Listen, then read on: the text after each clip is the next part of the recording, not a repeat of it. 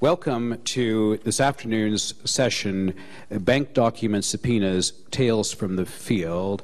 I think in the program, the rhetorical question is laid out, do banks lie when served with disclosure orders or subpoenas for documents in connection with a fraud and asset tracing and recovery inquiry?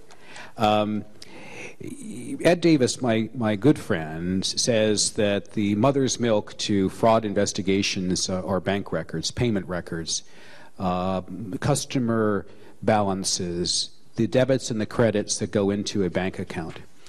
And that is not an understatement. It's central to every fraud case I've ever worked on in terms of recovery, is to move to the scene of the apparent fraud, gather the payment records, see how much value is perhaps removed in an unworthy fashion, measure the size of the problem in terms of value, see where value went so we can begin a forward tracing process. And at the same time do some reverse tracing from the point of the suspected responsible party or offender's address or where he's located, how he expresses dominion, power, control over value, and do reverse tracing through bank records from that point backwards in motion or movement. So dual directional tracing is critical in most asset recovery cases of any substance, but they all relate to getting bank records. And one of the biggest problems we face in fraud investigations is that bank records, in theory, have a limited lifespan. When you serve, in today's modern system of banking, a disclosure order on a bank or a subpoena, frequently, as fraud recovery lawyers, we're facing a serious temporal problem. If some of the core facts of the case relate to documentation that is older than 5 years, or 6 years, or 7 years, depending on the case, many cases require historical records that go beyond 5 or 6 or 7 years. And we get letters back, usually from the bank, when we're asking for older records like this. In the state of New York, when you serve a subpoena on a New York bank, you get typically a form letter from the Subpoena Compliance Department of the bank. The letter says, "Dear sirs, thank you for your subpoena. We advise that you are seeking records, it appears on the subpoena, reaching back to 1997 or 1998 in connection with this matter. New York State banking regulations from the Superintendent of Banking require us to retain records for no more than 6 years in the state of New York, as I recall. And therefore, this is the requirement that we have, and here are some records that we have that are more recent than 6 years, and period, the end, and that's it." This is a major problem when we get these letters. Now, my colleague, Arnie Lacayo, is with Ed's firm, Astigarraga Davis, here in Miami. Arnie's focus is on financial fraud and recovery matters. I have the pleasure of working with Arnie in many cases. He's represented governments, large classes of victims, liquidators, trustees in this area. Now, Arnie has very extensive experience with Chapter 15, which is the U.S. version of UNCITRAL's model law on trans-border insolvency cooperation. So we take, perhaps if we act for an insolvency office holder from Brazil, they're called judicial administrators. We come to Miami frequently because there are records here usually, and we ask Arnie, please petition the U.S. Bankruptcy Court to recognize the powers of investigation and asset recovery of the trustee or the JA from Sao Paulo. Or we're using a tool called 28 U.S.C. Section 1782 in the United States, open square brackets, discovery in aid of foreign litigation, a crucial tool in our work.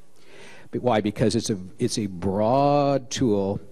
Unlike disclosure orders under English law, where phishing is allowed, not in the English system, but under 28 U.S.C. 1782. Any documents or evidence reasonably calculated to lead to admissible evidence, which is a big, broad berth, are available under this provision. And all we need to show in a petition is we have a foreign proceeding, that exists or is imminently contemplated to be instituted. It could be, well, in some districts in America, it could be arbitration proceedings, some not, but certainly court proceedings, fair game, come to America, and they've opened the shores to discovery, all full, broad U.S. federal discoveries available here, depositions, documentation, everything.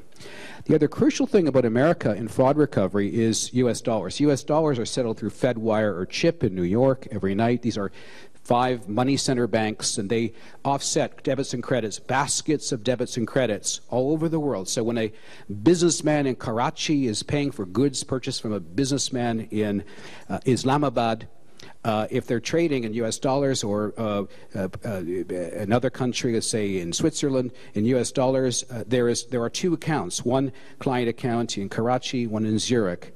And if they're in U.S. dollars, and many trades, most trades in the world across borders are in U.S. dollars, if they're paying electronically, the payment will be settled in New York between money center banks acting as correspondents for the banks in Switzerland or in Pakistan. That means there are records in New York showing the wire transfer activity between those 2 business people. That means in New York City we have huge access to data in the money center banks when we serve 1782 subpoenas as with a list of names of suspected offshore companies, onshore companies, targets in an inquiry for records dealing with money transfers.